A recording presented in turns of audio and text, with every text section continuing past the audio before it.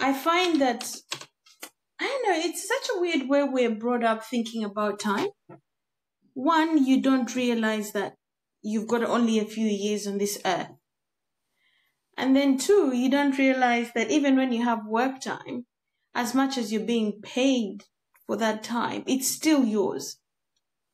Like how you use it during those productive hours, it's still yours to kind of break apart and see how to make it more efficient.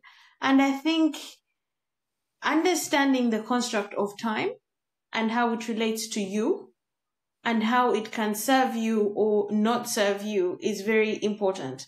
And if you make a decision to waste time and it's a conscious decision, today I'm just going to sit, I'm going to just chill, I'm not doing anything. I think that there is power in that. If you get your day and you say, today I'm going to do all these things, I'm going to try and do all of this, at the end of the day I'll be tired, but I'll be fulfilled. Again, that's valid.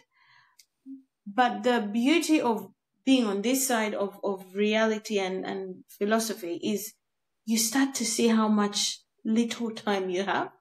Like, it's not there. It's not going to just keep giving you if you're doing nothing with it.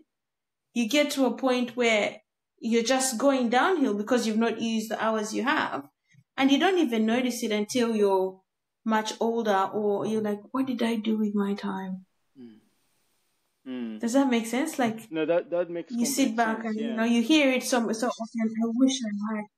I wish I had done more of this and I wish I had done more of that. But yeah, I'm at the stage where I do not want to be that person. Yeah. I want to say I had this much time, and even though I wasn't as productive as I could have been, I chose to just sit on some days.